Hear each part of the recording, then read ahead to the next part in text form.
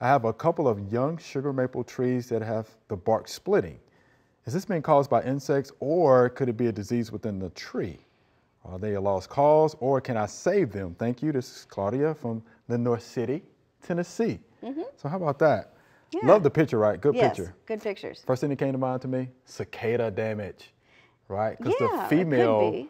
actually makes slits on those young, tender limbs or branches or stem to deposit her eggs. Yes. Right?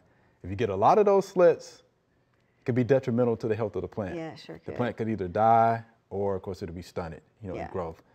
But that's classic cicada damage. Yeah, the little fraying Right, on it. That's right. what makes you think that's what it is. Right, and we did have a brood last year, I think sometime. So yeah, that makes sense to me, to see that kind of damage.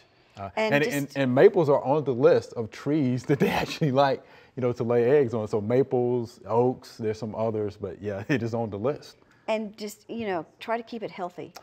Yes, yeah, good point. Good point. Put some fertilizer on it this spring, and as soon as the buds finish breaking, and let it get some nutrients to try to overcome the damage that was done by the No, you're exactly bugs. right, because that's the best you can do at that point. Just keep it happy, healthy, and look, don't worry about spraying a pesticide. No. It's not gonna work. It's not useful, in that situation, right? But keep that tree healthy. Yeah. I think you'll be okay. Thanks for watching the video. We hope you enjoyed. To subscribe, click below.